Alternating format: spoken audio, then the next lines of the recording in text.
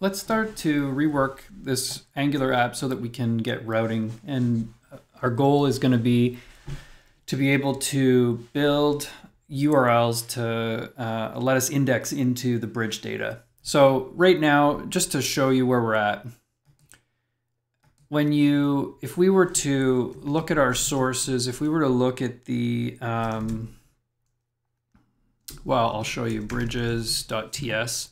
Our situation, our problem that we're trying to avoid is our current bundle is huge. Like, look at all this data that I'm pulling in, thousands and thousands of lines of bridge data that's just, it's being bundled into our main module. So if we look at the main bundle, I mean, inside this main bundle, somewhere in here, all that data has to be there.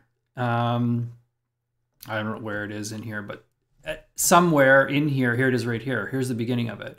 So you can think, like, this is not an efficient way to do this. We're creating JavaScript that we send down to the browser. Browser needs to render this. Well, it has to parse all, it has to download and parse this and execute it. And here's this massive piece of data that's, you know, inserted into the middle of it. So let's rip that out. We definitely don't want to do that. So what we want to do is we want to make it so that we can start putting that information in the URL, and then we can start building data services to work on that. So our first step is we got to get routing working in this app. So when we initially built this app, what we did was we said ng new, and we said -- routing so that Angular, the workspace would get generated with routing turned on. So what does that mean? What happened? Well, you can see in the app module here that the app routing module got included and imported for us. So, you know, it means that we have routing, we have the skeletal structure of routing built into our component, and we can start to work on building it out for our own purposes. So what we need to do, step one, is we need to go to our app routing module, and we need to put in some routes. So you can see that things have been wired up here nicely. So we have a list of routes, which is currently empty. And if we fill this out, routing will work. So what's nice about Angular is that the machinery is in place. We just have to take advantage of it. Okay, so what is a route? A route in Angular is an object that takes a path. So a path, think about something that we want to stick onto here onto our URL, whatever that's going to look like. And the path is going to be connected in the route to a component. So we're going to say, when this route is requested, I want to render this particular component. Okay, so in our case, what we'd like to do is we'd like to make this right-hand component here, which is our bridge info component. We'd like to make it something that gets rendered based on whatever's happening with the routing.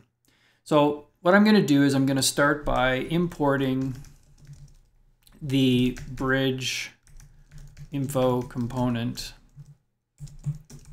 from our bridge info component TypeScript module. Okay, so once that's been done, what I can do is I can start filling out routes here. So remember, a route is a path, which is a string, and then a component, which is some component, and then any other data that we want to put on the route, depending on how you're using it. And what we want to do here is we want to go more specific to least specific. So when the router is interrogating this list of routes, it's going to go and look for things that match. And so we want to be more specific down to less specific. So in our case, what we really want to do, you'll recall that in our web API, we have a route for getting all of the bridges, and we have a route for getting bridges based on a particular ID. So let's start by doing the ID, because it's the most specific thing we could do. So we have a path for a route, and our route will be bridges slash, and I'm gonna, similar to Express, I'm gonna include a parameter, an ID parameter in this route. The component that I want to render is my bridge info component. The next most specific route that I have in this app is for the bridges, all of the bridges. And also I want to render the bridge info component. So in other words, like right now you can see there's nothing being rendered. So whether you pass me an ID or you don't pass me an ID, in both cases I want to render this component. It's just that if one of these was selected, I want it to change to that particular one, but I want that data to be in the URL. Last thing I'm going to do is I'm going to put in the empty path. So if you go to this URL and you don't give me bridges or bridge ID, I want to not render a component, but I want to redirect you to a particular route. So I'll redirect you to the bridges route. And I'm going to ask that when investigating this path, it has to exactly match this. So I'm going to say that the path match needs to be full, like so. So now I've got 3 routes that are going to work with this bridge info component. So I save that, and I don't know if you'll notice this right away. What's happening is the URL has changed, and so now I have bridges coming up in the URL, because if I go to the base URL, it's going to redirect me to bridges so that it automatically goes to this top level one here. If we wanted to, we could consolidate these two. Like if you don't do anything, then maybe I only render the full map of Ontario in order to make this work. Okay, so step 1 accomplished.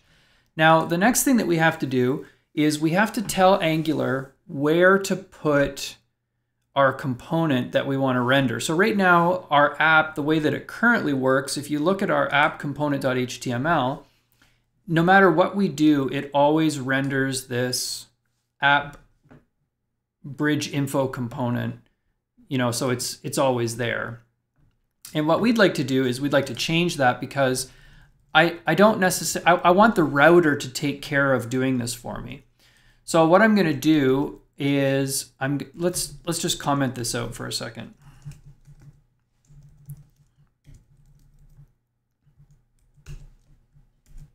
So that's what we did have. So what we're going to do now is we're going to say to Angular, this right here is where I want you to put the component that the router is going to render. And this is a placeholder, and what's going to happen is Angular will put it, whatever your component is that you're going to get in the DOM as a result of the routing, it's essentially going to hang it off of the bottom of this element. So it's going to go after this element. Okay. Now, because of the way our CSS works, we need to tell the CSS about this region here, this element, so that we can provide styling on it. So what I'm going to do is I'm going to wrap this in a div.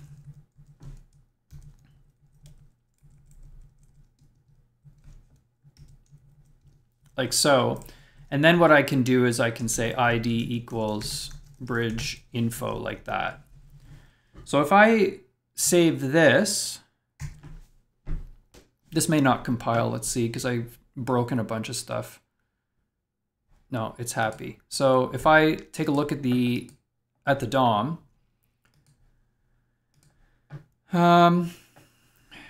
you'll see right here, okay, here's what we have. So I have a menu, and then to the right we have this div that you're seeing right here, the bridge info div. And inside the bridge info div, we have a router outlet, which is this. And then you can see that the app bridge info component has been injected here, right? It's been injected here. I'll just minimize it so you can see below where my comment is that you're seeing in the code there.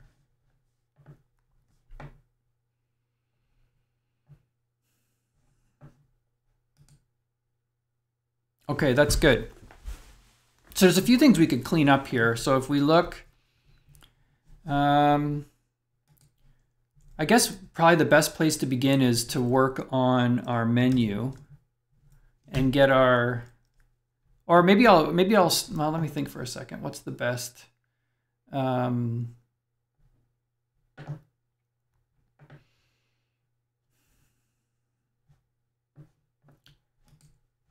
Let's do a little bit of work on the menu. Okay, so the way that the menu works right now, we've got all of these elements being built, and they are pulling their data from bridges, the bridges array, which is being passed in like so. So what we should be able to do here is, essentially what I want to do is I don't want to build my UI exactly the same way, because currently what I'm doing is I'm putting text inside of a LI component, and we've essentially created our own link by putting a click handler on here and allowing this to work so that the parent can, over here in our, let's take a look at it. If we go back to our main app component, here we are handling the bridge change event that's coming in from the bridge selected, right? The event emitter that we have on our menu component. So our menu component here has a bridge selected event emitter. So a lot of this code can go away because we're going to be doing it differently. So let's start. Let's just start cleaning this up, which is going to break things, but that's okay. So we're not going to need an output or an event emitter anymore. So I'm going to get rid of those. We aren't going to need this anymore. We're not going to need this click event handler because we're going to do it through routing. And eventually we're not going to need this, but for now I'm going to leave it in because I don't want to break everything. So I'm going to save this, and let's rework the HTML for our menu component. Okay, so I don't need to put a click handler on here, and I'm not going to need a title anymore, but what I am going to need is I'm going to need a better element in here. I'm going to need to put in an anchor element. So essentially what I want is an anchor element, and the anchor element is going to have this text like so. But I can't do this. href equals whatever, because I need to use the routing facility that's available to me through Angular, as opposed to hard coding in some kind of a URL that's going to work. So my goal would be, if you click on one of these, I want the ID of the bridge that you just chose to get placed into the URL. That's our goal. So in order to achieve that, what I'm going to do is I'm going to change href. Instead of that, I'm going to bind to the router link. So I'm going to pass down, instead of href, we're going to do router link. And inside here, I'm going to pass in an array, and I'm going to break up different components of my route path. So my route path is going to look like the following. It's going to be bridges, and then after bridges is going to come the ID of the bridge. And let's just make this a little more readable.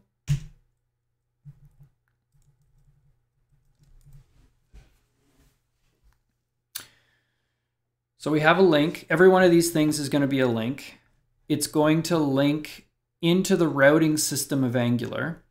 And the link that it's going to get is going to be /bridges/ and then whatever the ID is. So you can see that this is a string, and this is not a string literal, but it's a string in the sense that it's going to pull the ID off of the bridge object as it creates this menu. Okay, so if I save this,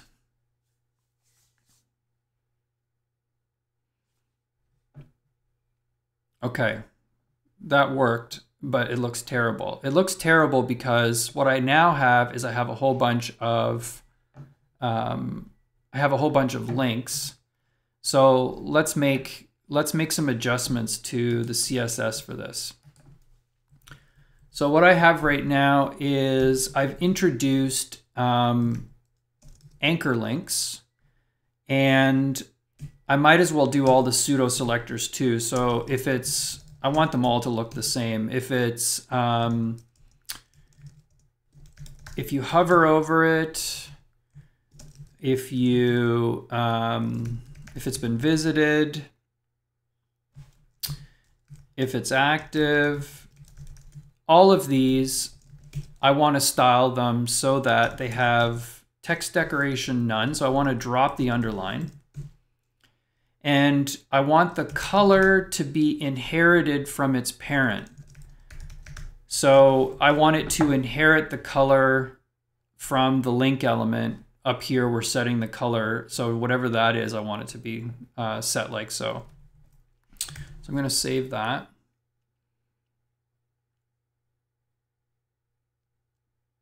That looks better. So now if we inspect this here, what do we have? Whoops. So say here. So I have a list item. Inside the list item, I have an anchor. The anchor is set up so that the router link is equal to bridges, comma, bridges, and then the ID. And you can see that the href is, this is being done by Angular for me, but it's going to be whichever one of these I click on. So as I click on these, I don't know if you can, how well you can see this, but this ID is changing. So if I go down here and click on this one, I get a totally different bridge ID. So each one of these is participating the way that I want, which is great. This is exactly what I want this to do. There's one other styling thing I could do while I'm in here, and that is when you're setting up your router link, in addition to setting up just the you know, where it's going to link to, or what the essentially what the href is going to be, another thing that you can do is you can specify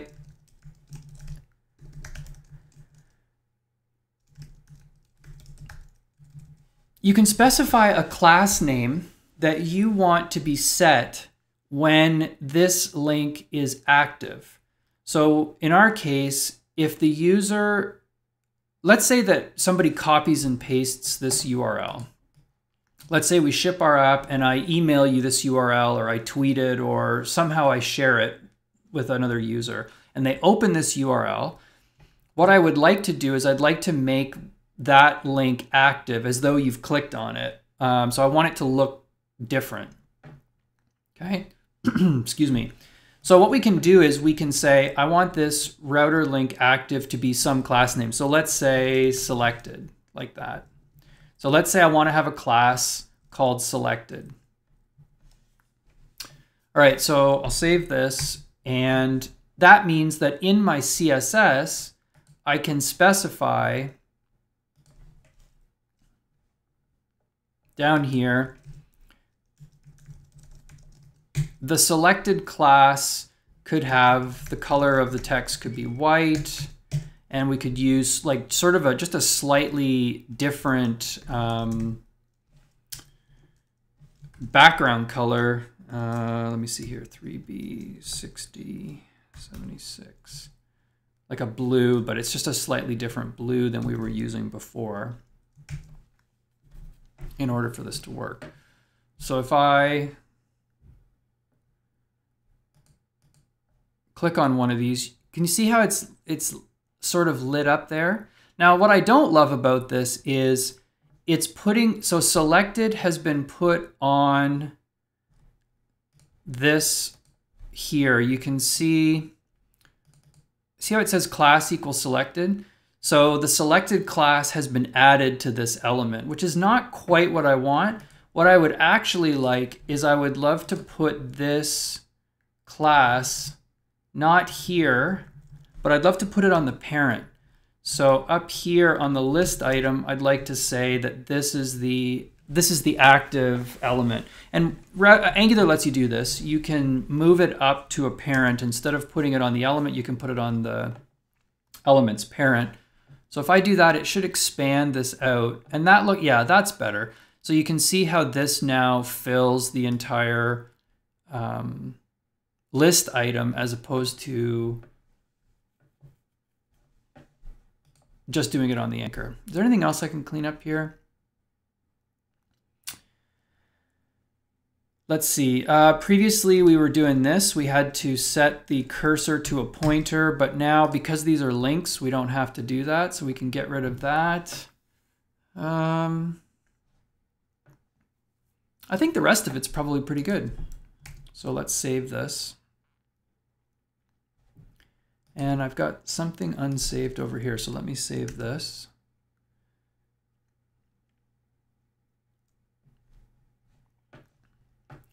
Okay, so far this is working, but we're not doing anything with the data. So we've got links. When you click on a link, it is sending us into our routes. Our routes are defined in app.routing. So when I'm clicking on these, because I've defined my route bridges ID, if I go back to bridges here, it'll load and just load the top level. Nothing is selected. If I click on one of these, this bridge is selected, like so. So that's all working nicely. Okay, the next thing we should do here is we should add some code so that our bridge info component can get access to the data that we're working with right now. Because right now, the bridge info component, when it loads, it's expecting to be passed a bridge as a property via an input. You can see we have the input decorator here, and it's getting a bridge in order to say, okay, this is the bridge that you're working with. So that's not what I want to do. I don't want to receive this from, because you'll notice my menu component, my main component, my app component, we're going to put the bridge info component here, but we're not going to pass any input prop on it. So let's fix that. So our bridge info component, I'm going to get rid of this input because we're not going to be using that. And I'm going to get rid of input from here as well so that we can start to do this. So what I want to do instead is I want to make use of the router inside of this component. I want to be able to ask for details from the router about the current route that I'm on, because essentially I need to be able to query the router to get this ID, right? Like I need to know which bridge has been chosen. Okay, so in order to do this, what I have to do is I have to import some more components. So I'm going to import activated route and params from @Angular, from the router. And what I'm going to do is my constructor's not here right now. I'm going to add back the constructor. And in my constructor, I'm going to inject a service, I'm going to inject the activated route into my component. So this is an example of the dependency injection. Let me just do this here. So I'm going to say I have a private member called route, and route is the activated route, like so. So I'm going to import it and inject it into our component. We have access to it. And Angular is going to take care of making sure that this gets created and is available to our bridge info component when our bridge info component needs to use it. So that's in the constructor. Now, when in the life cycle of our component, when this component is first initialized, what I want to be able to do is I want to be able to read the ID from the route. Okay, so what I'm going to do is I'm going to write some code here. So in the beginning, let's just keep it simple. Let's say console.log, and I'll say this is the bridge info component. And I'm going to, let's print out the ID. So in order for me to print out the ID here, what I have to do is I have to grab this route. So I'm going to say this dot route, and then I'm going to ask for, initially, this isn't how we're going to do it long term, but I'm going to ask for snapshot dot params dot ID, like so. And I'll save this, and let's try it.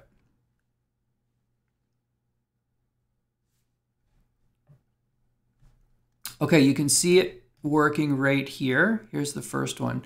So bridge info component, and the bridge is 41S144-C. Here I have bridge 41S144-C. Fantastic. So if I click on another one, you can see that this is changing, but the problem is it's not changing down here. It's never being called again.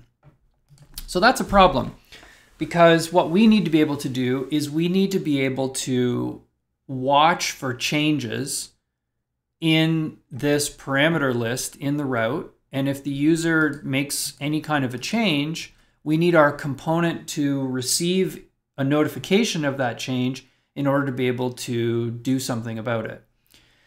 The reason that our code is doing what it's doing is because we're saying, give me a snapshot, like essentially give me the way that the route looks right now, take a snapshot of it and let me get access to the data. Let me get access, in this case, to the parameters, or you might want the query string data or something like that. So we need a different solution. So Angular makes heavy use of this library, RxJS, yeah. And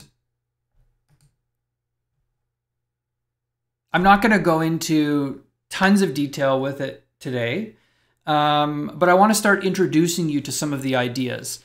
And I would say to you that as you get further and further on in working with Angular, you're going to run into this over and over again, because Angular uses observables and subscriptions and operators and so on all over the place. So the basic idea here is we need to be able to observe future values that are going to be generated or going to be returned to us. So instead of just having a situation where I want to call a function and I want to get back some data, I want to be able to set up a subscription, or I want to be able to observe and get real-time information back, get values back as they come. So an observable is this collection of future events or future values that you can observe. An observer is a function that operates on or consumes those values as they come back. And RxJS has tons and tons of operators, and these are basically functions that let you compose these observables in ways similar to what we've been doing with like an array where you map an array or you filter an array. Well, you can do that with observables too, and you can change an observable that returns one kind of thing into another kind of thing. And so you can do that for turning certain kinds of data into network requests and so on. So let's keep this simple. Right now, what I'd like to do is I would like to modify our code so that instead of just having access to a snapshot here, what I'm going to do is, here, I'll just comment this so you can see what we did. Instead of doing this, what I'm going to do is I'm going to say this.route.params. And params, you'll notice if you hover over it, is an observable. So you can do all of the things you can do with an observable, you can do with the list of parameters. So what I'm going to do in the simplest case is I'm just going to subscribe to it. And I'm going to pass it a function so that I can observe when things come through, I want to be able to do something with them. So I'm going to say that this function, params, it takes one argument, params of type params. And when that happens, I want to console.log bridge info, and then I want to say params.id.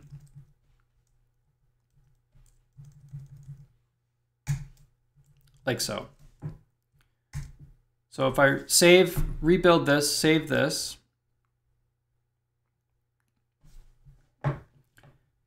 first time it comes up, I get this. But you notice that as I'm clicking through,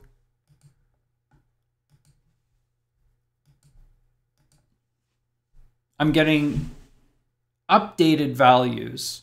So I know which one the user has selected, okay? So the only improvement I could probably make to this is I could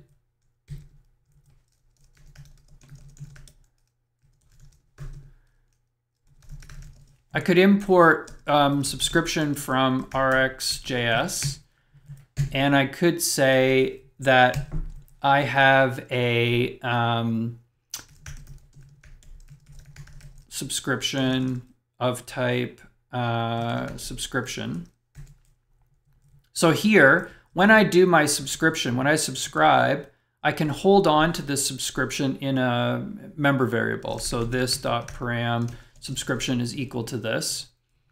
And then right here, I'm saying when the component is initialized, this is what I want you to do. I can do the same sort of thing down here, and I could say when this is destroyed, run this function here. And so I'm going to say if this.param subscription has been set. So if we have a subscription, then let's unsubscribe. So we'll just clean up before we go.